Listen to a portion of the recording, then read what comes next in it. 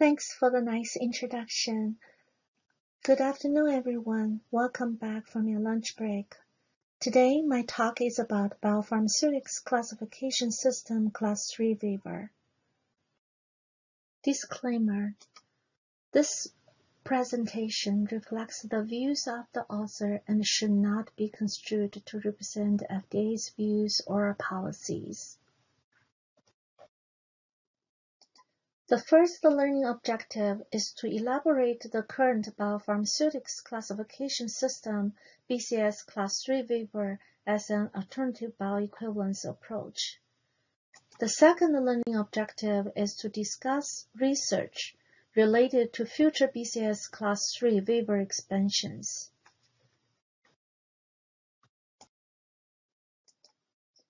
There is a FDA guidance for industry waiver of in vivo bioavailability and bioequivalence studies for immediate release solid oral dosage forms based on a Biopharmaceutics Classification System, which was published in 2017, as well as the International Council of Harmonization of Technical Requirements for Pharmaceuticals for Human Use, ICH-M9 guideline, Biopharmaceutics Classification System based Biowaivers, which was published in 2019.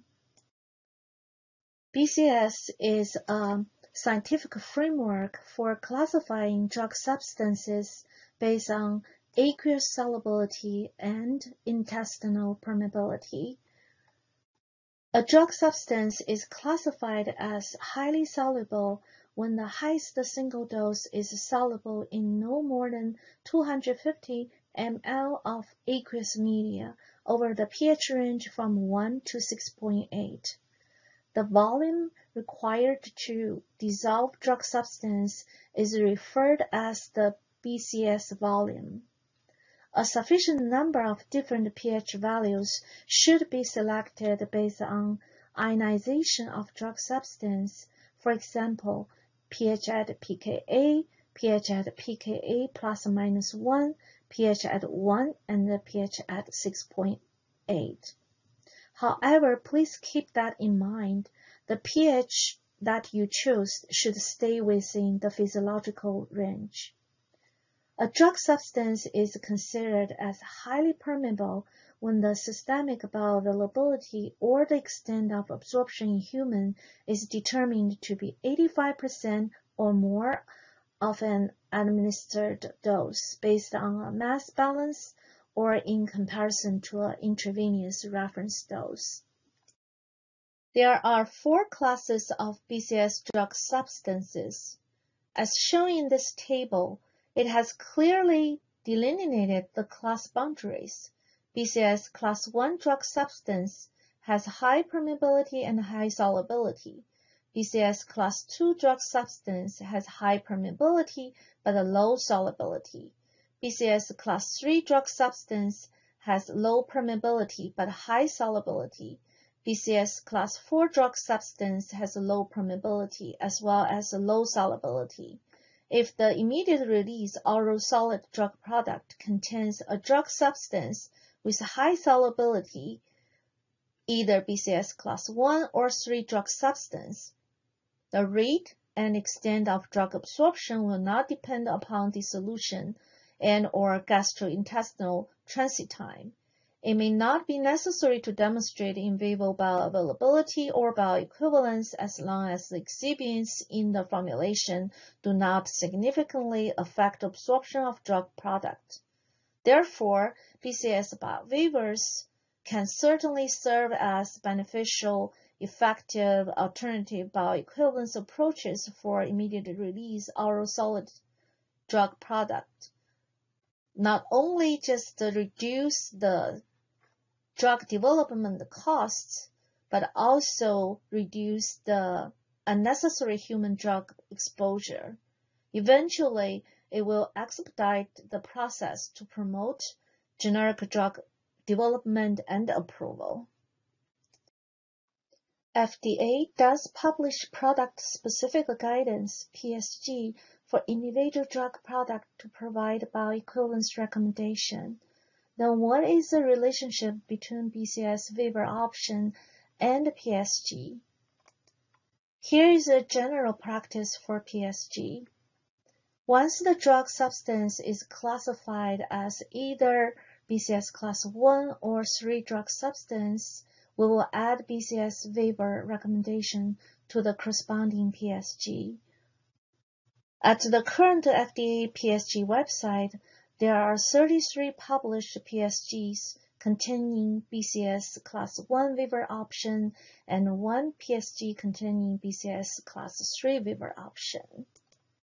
What happens if the BCS waiver option is not provided in the current PSG? That only means the drug substance has not been classified. However, the BCS waiver can be still requested. What about the BCS waiver in future? As there are so many drugs with high solubility are potentially eligible for BCS waiver, we strongly recommend and encourage applicants should show their due diligence by providing the agency with sufficient supportive information for their waiver requests.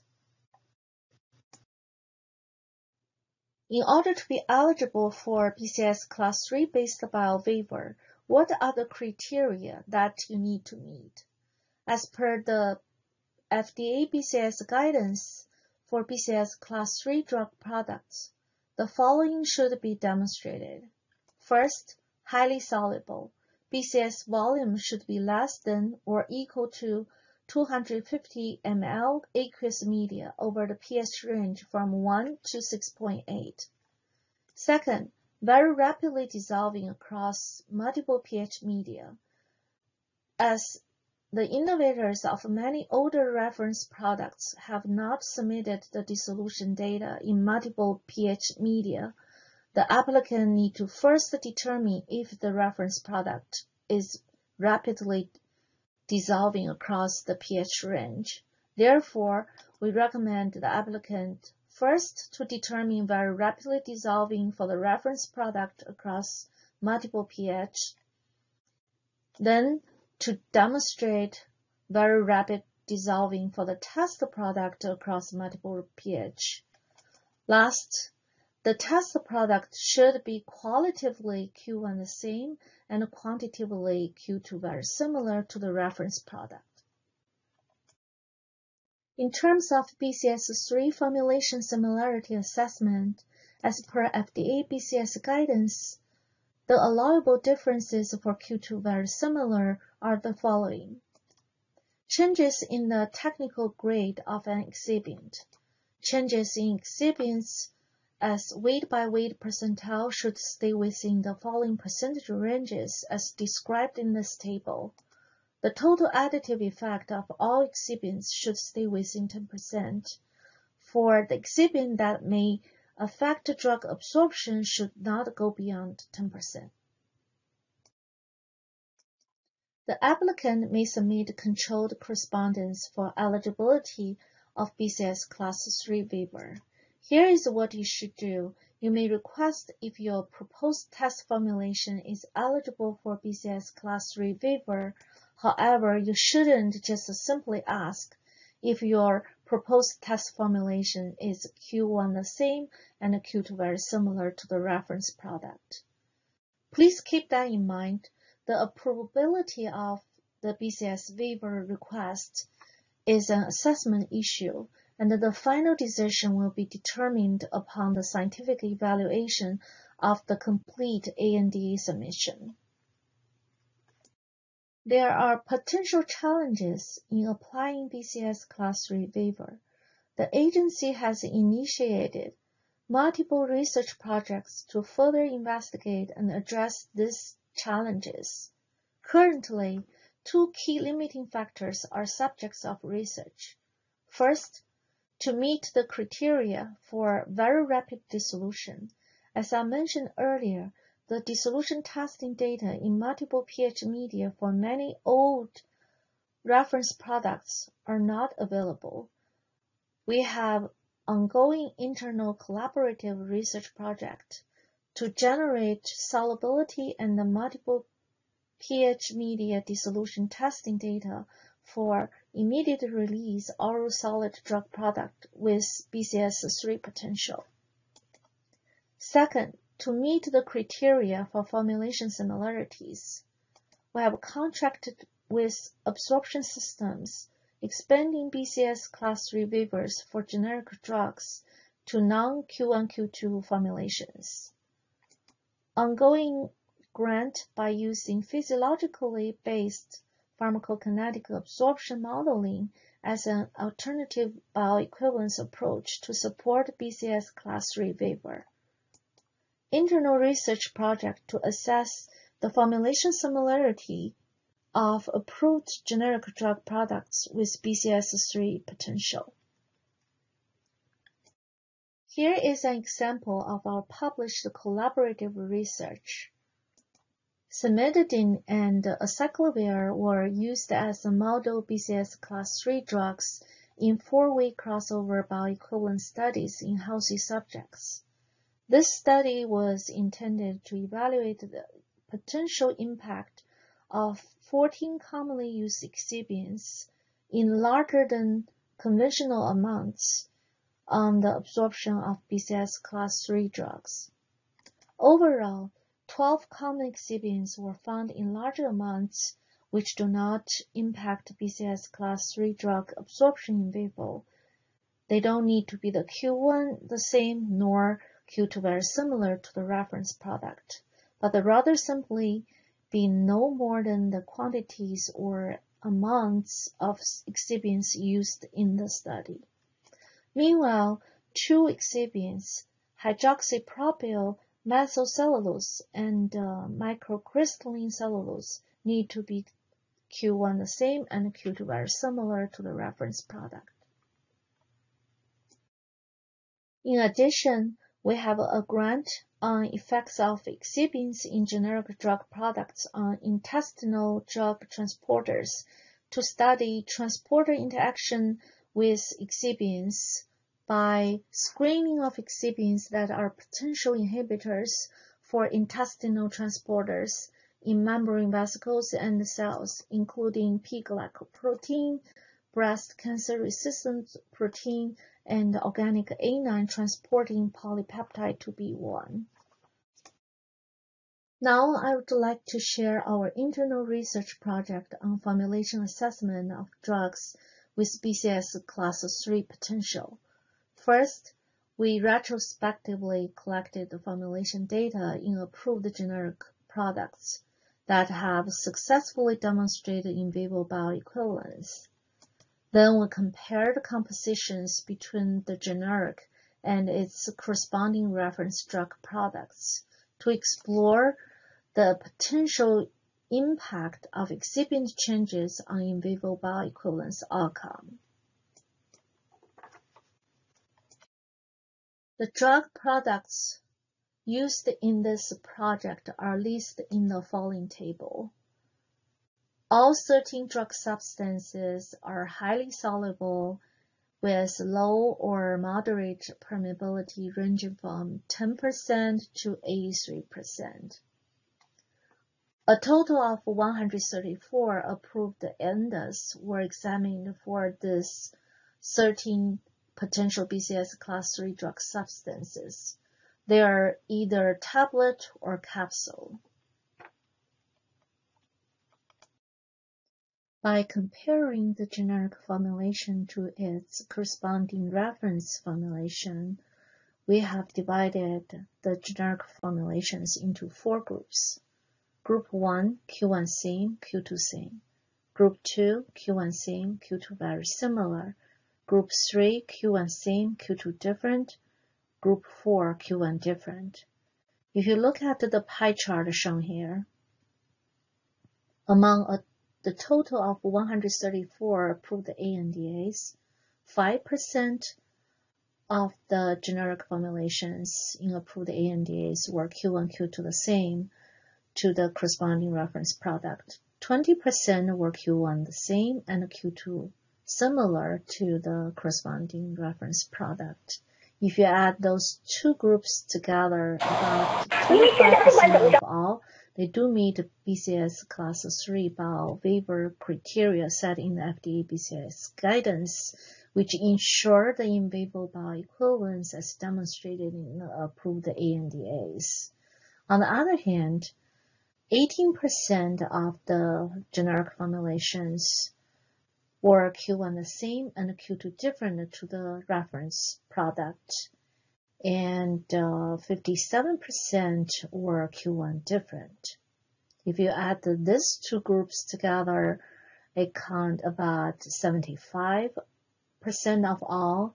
They do not meet BCS Class 3 Biowaiver criteria as set in FDA BCS guidance. However, the in vivo bioequivalences between the generic and the corresponding reference product have been demonstrated in the approved ANDAs.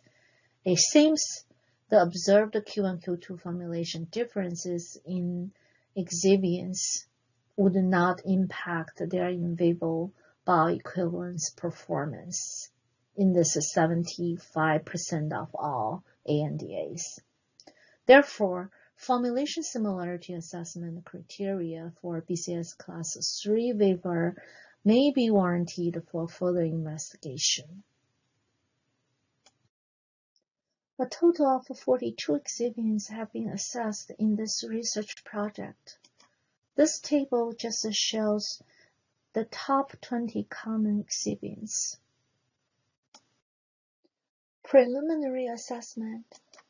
Number 1. Meeting the criteria for BCS Class 3 based waiver does ensure bioequivalent performance in vivo. Number 2. An observation of changes in excipients is based upon the approved generic drug product formulations.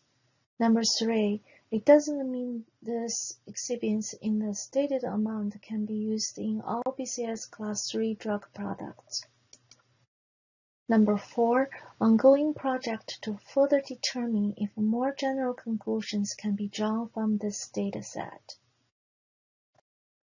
In summary, BCS guidance should be referred to assess if the drug may be eligible for BCS Class 3 waiver. BCS Class 3 waiver can be requested even though the current PSG does not include such recommendation. Controlled correspondences can be submitted to request if the proposed test formulation is eligible for BCS Class 3 waiver.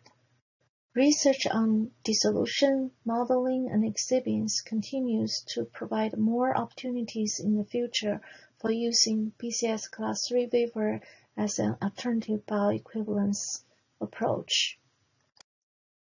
Challenge question.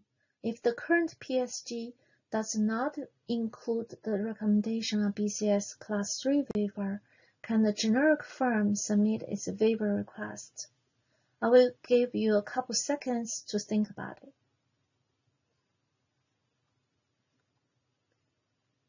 Okay, if your answer is A, you're absolutely right.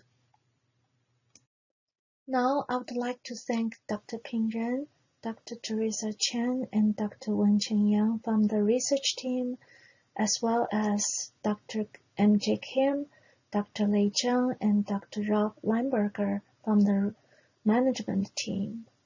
This will conclude my presentation today.